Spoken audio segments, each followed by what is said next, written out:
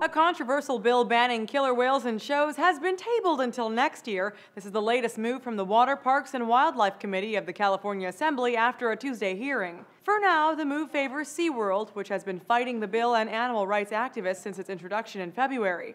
The bill was inspired by the popularity of a recent film, Blackfish, documenting the controversy over killer whales in captivity. It's a film SeaWorld executives say is misleading.